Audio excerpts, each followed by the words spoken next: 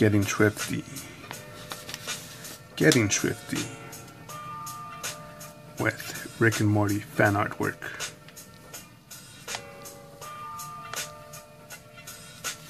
Trying to squeeze in Schwifty here. I redrew this a couple times already, but we're gonna have another go.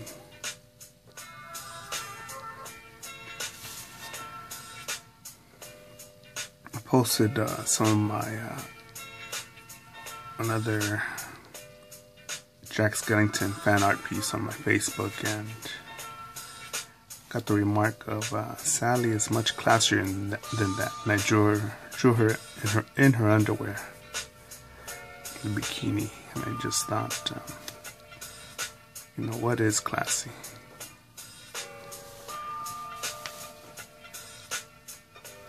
You know, I know of some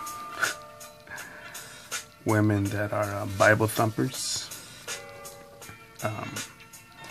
They look like Target moms, like moms that belong in a Target catalog, just with the folded sweater across their shoulders and their khakis, holding their kids cheerfully with a big ass perfect smile, with veneers across their fucking grill, who are complete fucking whores. But you get to know them in person, and they're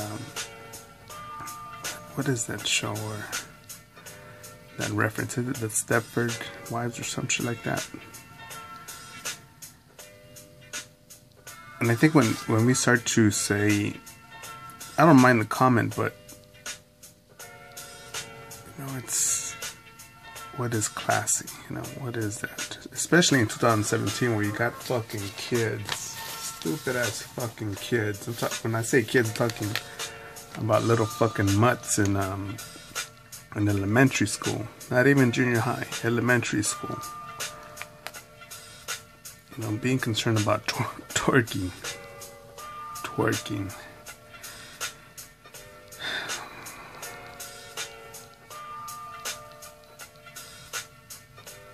I remember how I dressed like a fucking complete dork and doofus in elementary school.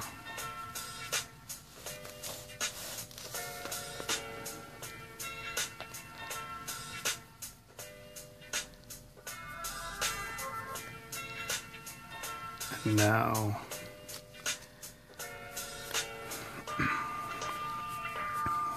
but I guess I shouldn't waste energy on that.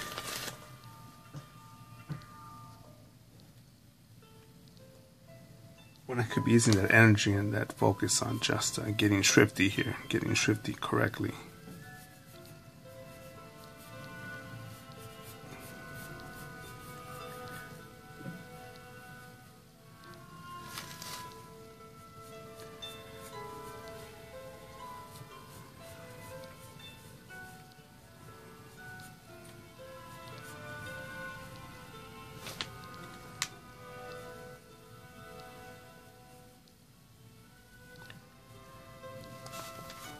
I think that's why Rick and Morty is so successful, when Rick points out the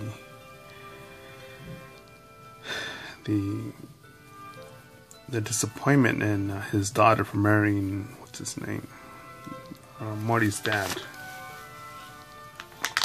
I know that his lover was a sleeping Gary with the one of the alien memory takeover. And how they discussed the wife who stayed there. Well, basically the mom and dad stayed there because of Morty's sister, because of getting pregnant.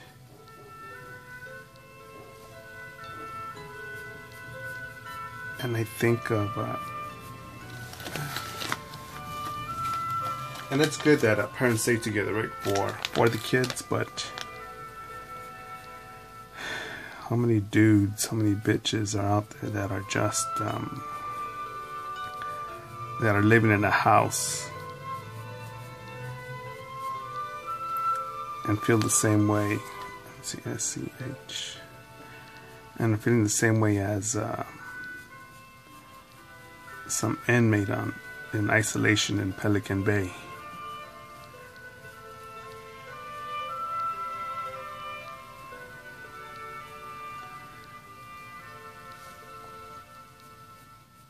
And I'll refer to one of the moments in my life that scared me straight to not shoot live rounds downrange into a uterus, meaning to always use birth control. Went by one of my favorite cafes, sat down, ordered my food, got my coffee. I'm not sure if it was coffee or tea that day, but I had my drink and working on some sketches, just getting shit done.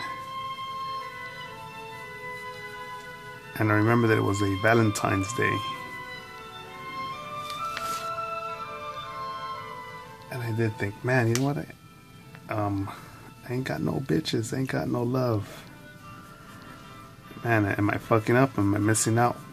I started having doubt, right? And I'm thinking, man, I'm fucking up here. Alright, then I'm gonna make something happen when the opportunity comes, but let's get this shit done.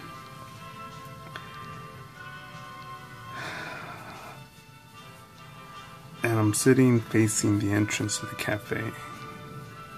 Dude walks in, maybe mid-30s. Walks in pushing a baby stroller. His fat annoying wife on a fucking cell phone, I believe.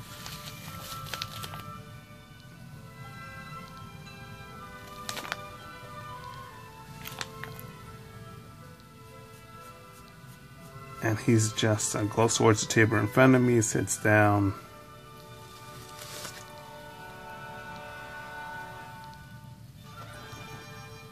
And let me fix the lighting here.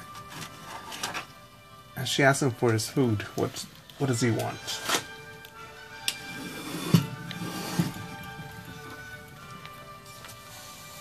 As he sits down and gets comfortable with the kid.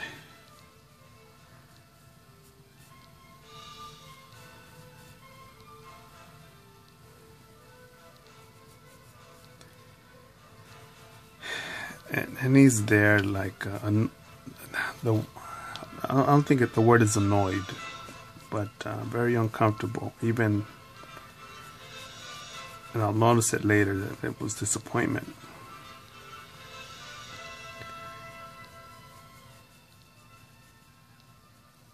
And she's like, what do you want? Oh, give me whatever. Not giving a fuck what the fuck he puts in his body. And I'm not sure if he put the kid in the baby seat next to him, or he was holding the kid, I forget. But I remember that he sat down,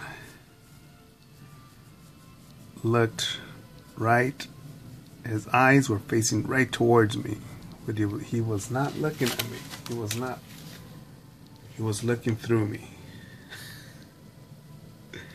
He was not staring at my face. He was staring into my inner being.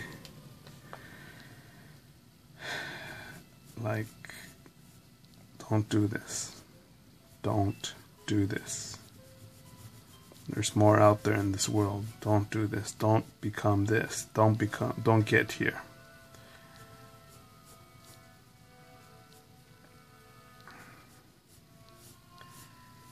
And just moments earlier, I was having doubts as to, again, man, I'm single, man. I ain't got no bitches, man. I remember when I used to have my main all-star bitch, my second in line, and my fucking bench warmer.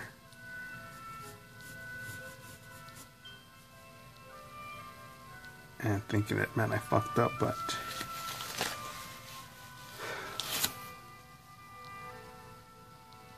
that reminded me of the comfort of simply of peace and quiet. And it's similar now when I used to live in the countryside, where I was had a fucking had a farm basically around me, and miles, it was a couple miles to the neighbor's home in either direction.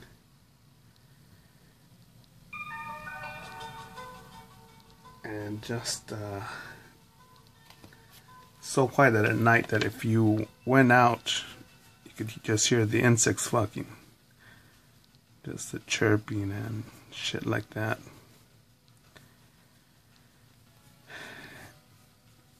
With the silence at the end.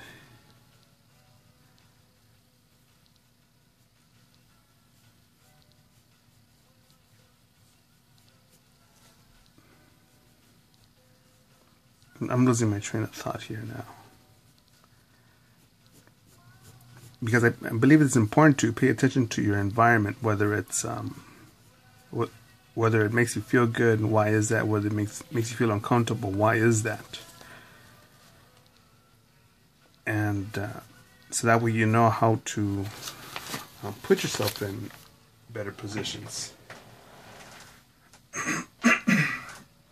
Or maintain yourself in those better positions. I think I need to make these bigger here.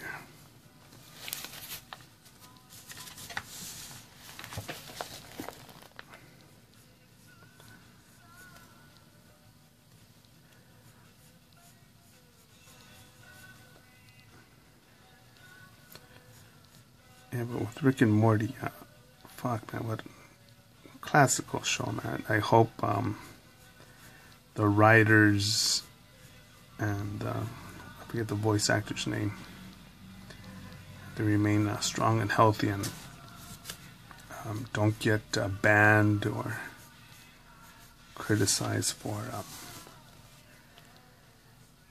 being genuine. I don't even think that they're really even being funny. They're just being genuine people. And no, hell no, I'm not knocking on the Rick and Morty show, but they're picking on the things that most of us don't want to speak about because, oh man, like, you know, they want to talk. You shouldn't be talking about divorce. What about the friends divorcing or getting married or getting pregnant? Or what else is out there in the world? No, leave religion out of this. Leave politics out of this. No, man. Rick and Morty is successful because it's genuine. Plain and so genuine with that sense of curiosity that we have within us. You know, what else is out there? I know that when I go out and look in the sky, I think, fuck, man, I'm not gonna live long enough to see that star way the fuck out there. And it's possible that it's already burnt out. But think, what's out there? Alien life? What sort of alien life? I believe Carl Sagan, I think it's a Carl Sagan quote, says something. There's either two possibilities in this universe. Either we are all alone or there is life out there. And either way, it's chilling.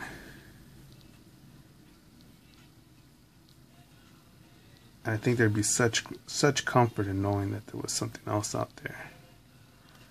I had to do this black and then do these like green or something on the final one. And yeah, so I don't think will want to sound like I'm knocking Rick and Morty. No. If anything, I'm trying to break down its its flavor that many of us enjoy. It's a plain, genuine flavor. Humble, genuine flavor.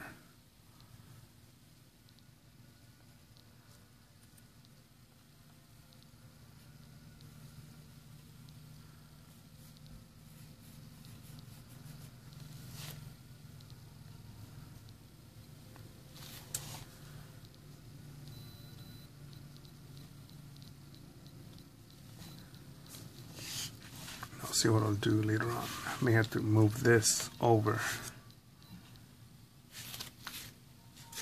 Final set. But that's it for now.